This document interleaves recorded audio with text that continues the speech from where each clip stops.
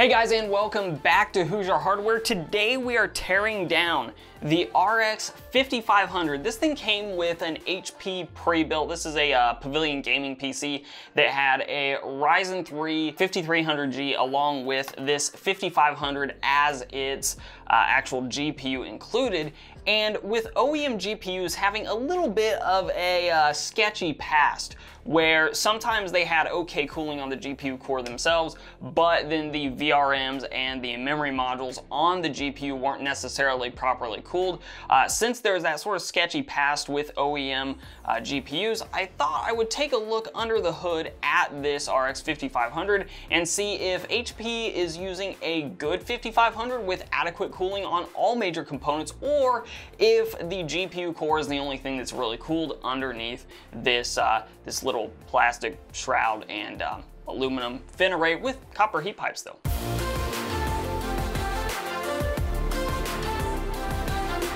Now, as I take a look under the hood of the RX 5500, there are basically three major areas I'm checking for when I'm looking at the cooling. First and foremost, the GPU core itself, which is actually really easy to check because you can run a Heaven benchmark run for an extended period of time and fully saturate the cooler and see where it sort of normalizes. That one's easy, and on this card, it seems like it's just fine. But the other two areas are a little bit more difficult to check because there's not necessarily always sensors that'll tell you in hardware info or other programs exactly the temperatures that those components are running. The first one is the VRM. The power delivery itself can get sort of warm with some GPUs. Now, this is not an overly hot GPU to begin with, so I don't expect, even if it had no VRM cooling at all, at least no active cooling, I don't think that would really be a big deal with a card like this, though higher end GPUs that would be a bigger deal. But then the other area is the actual memory modules on the PCB itself. Often with these OEM cards, you'll see absolutely no care given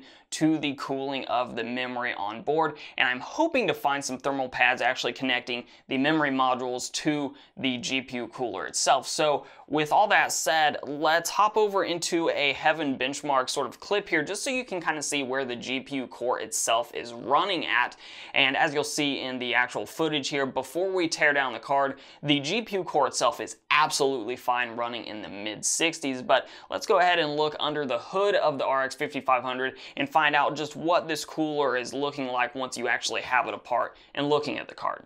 So this is the RX 5500. Before I tear it down, I do want to go over a little bit of a physical overview. Obviously, we have a pretty short card here with the PCB and the cooler being the exact same length. It is a standard double width card. This is a plastic shroud with a single fan in the middle. It does look like air will escape a little bit out the back of the card, not very much on the bottom side there by the slot, not very much on the top side, and then out the front would be the other place the air is going to be escaping from this cooler. Over here on the outputs, we have two DisplayPort as well as one HDMI output on this particular card. And outside of this little splash of red, this is a pretty neutral color schemed card, so it should fit in pretty much any build aesthetically speaking, or at least for the most part, unless you have a huge aversion to just the little splash of red for the Radeon logo there. Now on the backside, we do have this single 8-pin PCIe power connector that you'll need to power this card. So flipping it over here on the backside, I think it's going to be pretty simple to actually get into this card. It looks like we obviously definitely have to pull off these 4 screws around the GPU core itself, but then it looks like maybe just these other 2, and we might have the cooler off of this card. Hopefully it's that simple, so I'll go ahead and get that done. Now it is interesting, there is no like warranty void sticker, at least that I'm seeing on this card right now, so HP, which is where this card is specifically from, this OEM card, though it may be included in other brands pre-built as well, I'm not really sure, but this particular card, you could probably tear it down and HP would be none the wiser. Though of course, technically, you are allowed to, you know, tear down your products in the United States anyways. It's not supposed to be able to void your warranty, but at the same time, you know, do you have the ability to fight that in court? Because HP does. Okay. Give me this a little wiggle here. See if I can free that.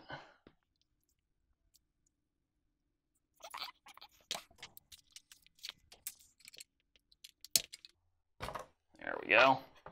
I think thermal pads were holding us back. Now, what I'm really interested to see here is how the thermal pads are on this particular card, because what you probably already know about some of these OEM cards is while the coolers are usually pretty decent for the actual GPU core itself, often the memory modules or the VRMs are not really cooled in any sort of active way. I know some of the NVIDIA cards that were OEM specifically had an issue where the RAM modules had nothing cooling them at all, at least actively, like they weren't connected to anything with heat pads, or rather thermal pads. So let's go ahead and remove this.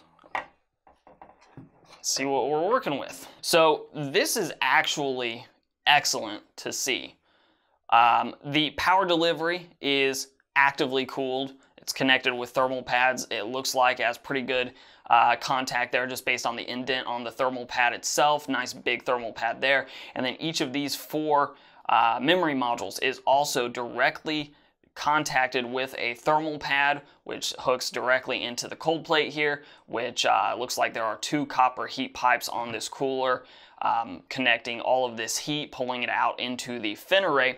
Now over here, there are some fins. Let me see if I can get you a shot of this.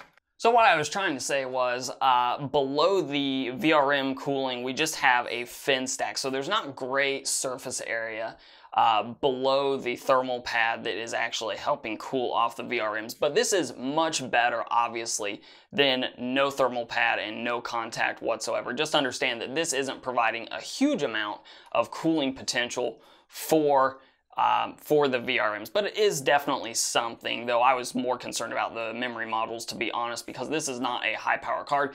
And you probably saw me a little bit struggling with this fan connector. This thing was in there. So if you are taking apart a card like this, make sure you're really careful with this, because there are a number of things that can go wrong as you try to get a fan connector like this out of the card itself, whether it's you pull wires out of the housing or whether you actually break off the header itself, which I have done with LED connectors. Fortunately not mission critical, but be careful when you are disconnecting something like that. So this is the basic teardown though. Here we have good cooling on the VRM, or at least adequate. We have good cooling on the memory modules, which is great to see in an OEM card, and we have this copper cold plate here, not even nickel plate or anything, just copper, connecting us to that GPU. So let's get that cleaned up.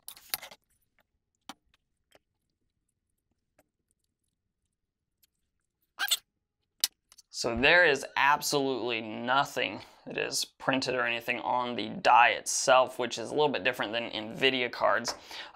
So now that I've cleaned that up, all I really want to do here is reapply some Arctic MX4 and see if our temperatures now are any better, worse, or roughly the same with new thermal paste on this GPU than it was before we replaced the thermal paste. Not that those temperatures were bad whatsoever.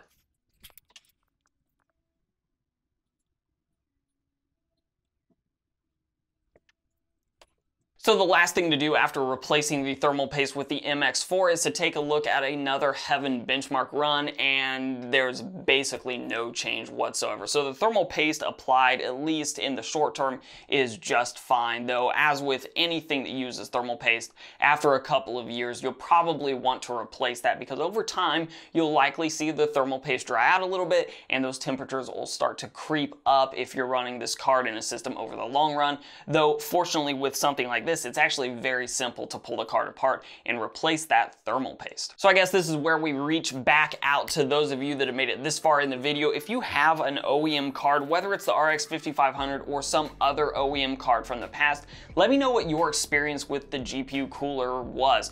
Did it do a good job cooling the GPU? Was the GPU a jet engine? Especially I know some of those Alienware higher end OEM cards that would come with those had those blower style coolers and didn't really do a great job.